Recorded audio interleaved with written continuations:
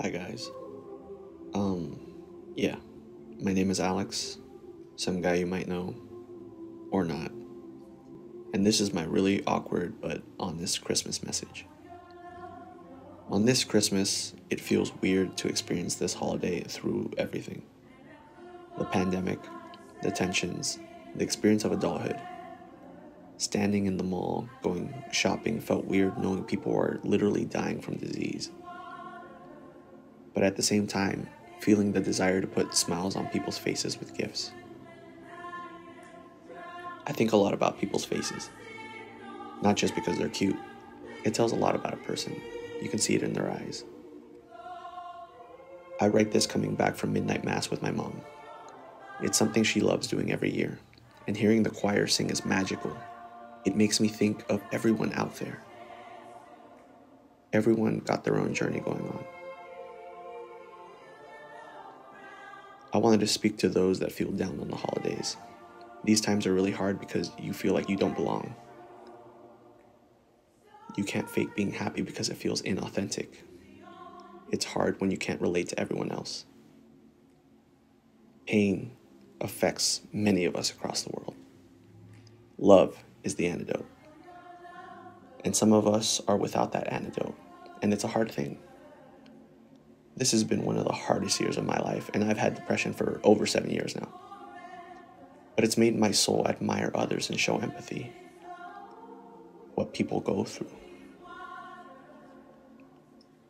I started the year with losing a friendship that meant everything to me. Then I was vilified by my peers to thinking I was a terrible person from the experience. I believed I was not deserving of friends or love. I believed my struggles were nothing when people out there were literally losing loved ones.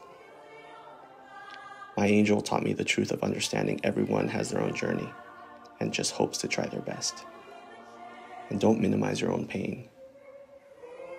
Here's some things I learned. Judgment. It's not good to judge, but I would judge my friends and their actions because I thought I knew better for what they needed in life.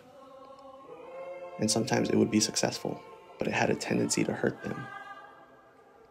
And that's not what I wanted. Narcissism. It was my parental role that I would put myself in to carry these people. I wanted to be important in people's lives so that they would never leave me. It's cheesy to say, but friends are my family. It's that fear of losing them that drove my desire to be essential. I wanted to feel important, but there are ways of being supportive without making it completely about you. Let's discuss identity. People call me things all the time, whether it's because I'm a Gemini or just plain weird sometimes. But I never feel good about how people describe me. I have allowed people to tell me who I am, and it's been destroying me. Who am I? I thought a lot about that this year. Love everyone.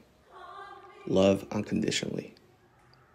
Love because life is too short and you don't know when it'll be the last time you have the chance to give love. I love my allies and my haters.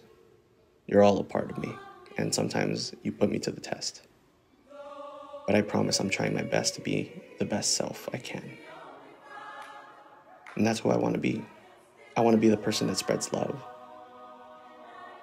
While the holidays are hard, I want y'all to try to be that person you want to be there for you.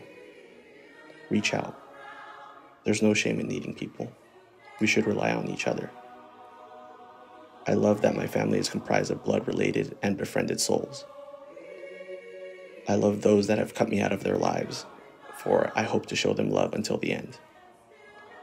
I love this ability as humans to have connections. Feel my soul attached to yours. Know I appreciate your existence and heart. Thank you for being you. Thank you for the music that your heartbeat makes with every beat. Thank you for the words that root from the unique mind that builds you. Thank you to my mom for teaching me to love unconditionally, because that's become my core. I'm here. You're here. Let's keep it going. Merry Christmas.